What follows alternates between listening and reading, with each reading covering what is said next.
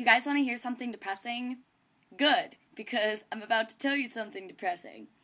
I got this really awesome idea for a new pop song for my guitar and voice, and I haven't written for guitar and voice in quite a long time, so I was really, really excited to record that this weekend. But then I opened up my guitar, and I had completely forgotten that the night before I came back to school, the top string of my guitar, kablam, snapped. So I can't write a song this weekend, which kind of makes me angry. But instead of playing a song, I can tell you all of the cool stuff that I'm up to now that I'm back at school. Yay! So first of all, I'm in IC Voicestream, which is my a cappella group, which you guys all know about anyways, so I don't even know why I'm telling you that. But yeah, we have a concert coming up on February 28th, and I'm very, very excited. We're also releasing a CD pretty soon, probably in the fall, which I'm also excited about. Link to IC Voicestream in the sidebar. I'm also in bell choir, which you guys have seen videos of from last semester. But the cool thing that's going on in bell choir this year is I arranged Fox's theme from Harry Potter and the Chamber of Secrets, and we're going to be playing Fox's theme from Harry Potter and the Chamber of Secrets on bells. I'm so excited.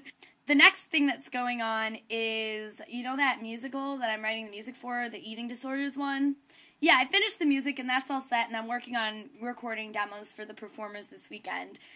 But the girl who plays Tizzy, who is like the antagonist, who is like, eating disorders suck and they're wrong and these people are corrupting the school and blah, blah, blah. Well, anyways, she dropped out, and Emily, who is the writer and director of the musical, asked me if I wanted to play Tizzy. So now not only am I writing the music for Eating Disorders the Musical, but I have a lead in Eating Disorders the Musical, which is going to eat my life, on top of classes and Wizard Rock and everything else that I'm doing and trying to, like, sleep.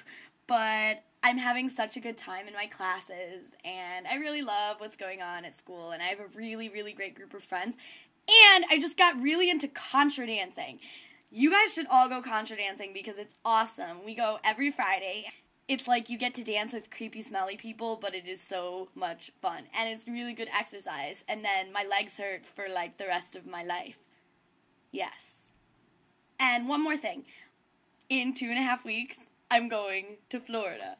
Oh my god, I'm so excited, I really miss all my friends, and I can't wait to play shows and just get out of the cold that is Ithaca, New York.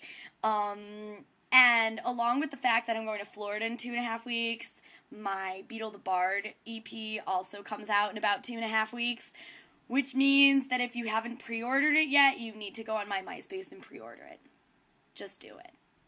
Okay, I think that's all. I'm gonna go work on recording my musical now. Yay!